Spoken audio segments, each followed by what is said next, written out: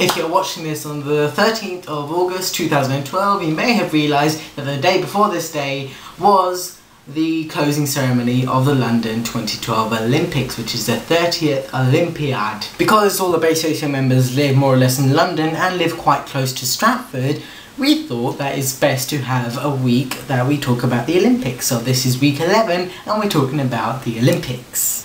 For the Olympics in general, I like the Olympics because it's like a great big party where everybody comes together and enjoys a good time, having a competition or several competitions in a civilized manner. It's where all the countries just come together basically.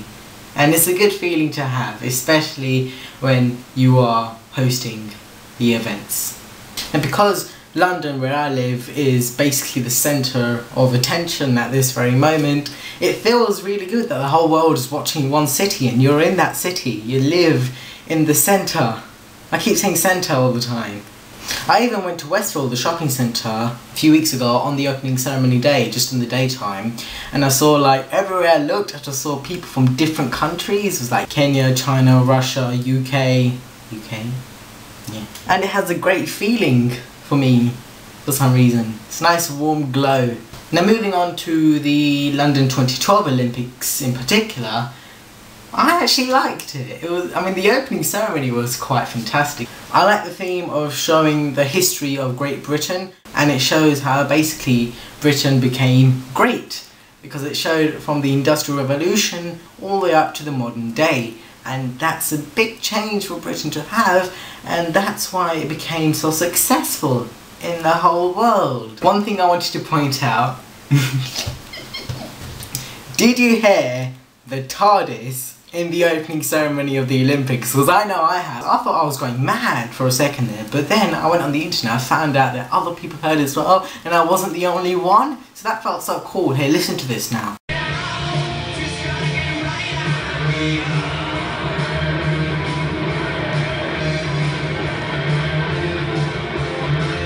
You can hear that? See, Doctor Who has left its mark on the Olympics. That's all I was waiting for, really. I didn't go to see many events. I went to see one free one with Bertrand. I went to see the cycling, the road race, basically, which was on the first day of the events. Oh, South Kensington. Got myself a hand thing.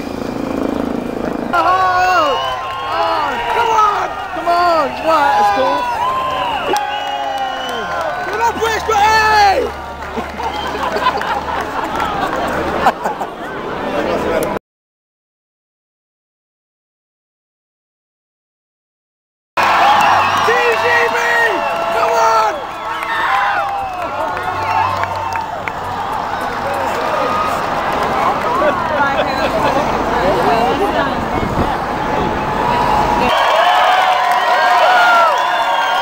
So that was nice to see. I didn't know who won, I still don't know, so I also wanted to say congratulations to Matt Smith, who is the 11th Doctor. He was one of the torchbearers. He was the first one to do it in Cardiff, so well done. And for all the other Doctor Who fans, I hope you remember that episode where they showed the 2012 Olympics. David Tennant was also torchbearer. The closing ceremony was quite fantastic. You know, I liked it. It was a nice party to have. And I love the fireworks. I found this really cool picture in the Metro. Hold on. Metro, this is the front cover. This is actually a genuine picture of one of the coolest firework things I've seen in my lifetime. Just look at that. I've jotted down 3 things that I don't like. The first thing I don't like is the logo that they made for the London 2012 Olympics. Ugh. The second thing I don't like is how people don't care about the Paralympics, which is like, come on, I mean, they do the whole party thing after the normal events, but then like it always stays like quiet and dull after when it comes to about society caring about the Paralympics, because like all the tourists and stuff, they just go, and it's just like, there.